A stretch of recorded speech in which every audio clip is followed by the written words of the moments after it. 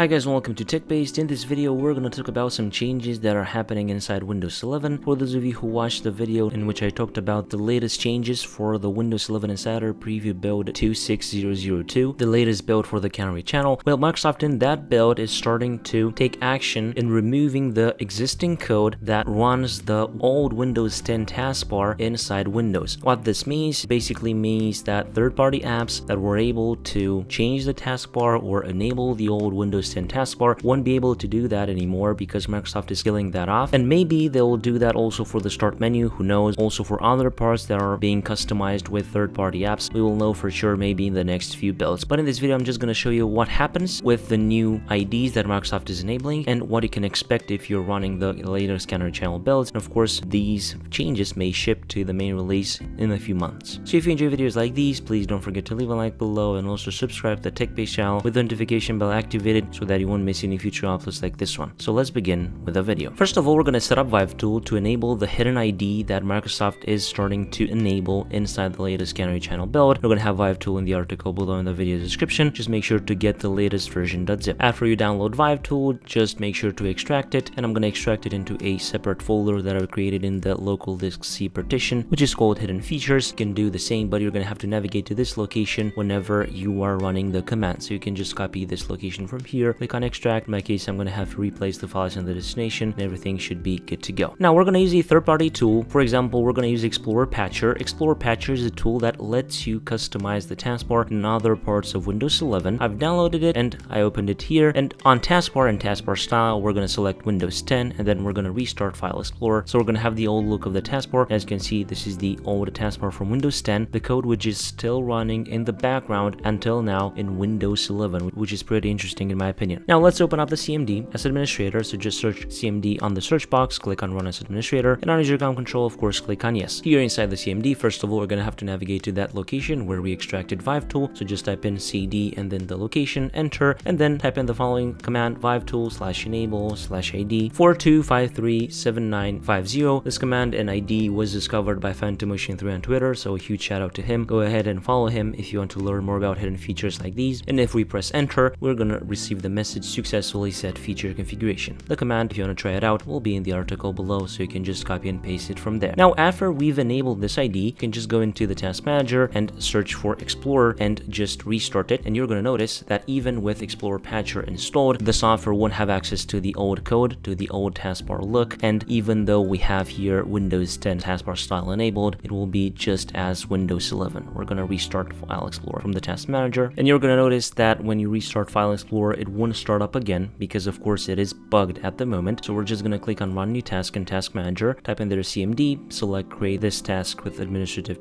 privileges, click on OK, and then from here just type in Explorer, enter, and Explorer will run. And as you can see, it is running the new taskbar from Windows 11, and we're also receiving a message from Explorer Patcher which says unfortunately File Explorer is crashing, so we can dismiss this. So as you can see, even though we have this selected as Windows 10, we're still getting the new Windows 11 taskbar, and this is what Microsoft is doing. They're basically changing this so third-party apps won't be able to have access to the old Windows 10 code and therefore enable the old taskbar from Windows 10. Maybe they'll do this also for the start menu and other parts, we don't know, but I think this is quite interesting. It's a thing that you need to know because things are changing inside Windows 11. Hopefully Microsoft won't kill off any customization from third-party apps, but in my opinion, if this code was running in the background, maybe it was using resources or something like that, it's good if Microsoft decides to kill it off and use the resources for something else related to the new Windows 11 taskbar. As I've said, I wish that Microsoft would implement some new features related to the taskbar, basically move the taskbar wherever you want, or other things that will let us customize the taskbar even more, because I think this is what most users want. So as a quick recap of this video, Microsoft is starting to kill off the code that runs the Windows 10 taskbar in the background in Windows 11, and apps like Explorer Patcher won't be able to enable the old taskbar style in Windows 11 if you have the latest ID enabled, which is Vive tool and 42537950. More info will be in the article below, alongside with Vive tool and also the command that was used in this video. If you enjoyed this video, please don't forget to leave a like below and also subscribe to the TechBased channel with the notification bell activated so that you won't miss any future uploads like this one. I was Emmanuel from TechBased. Until next time, have a nice day.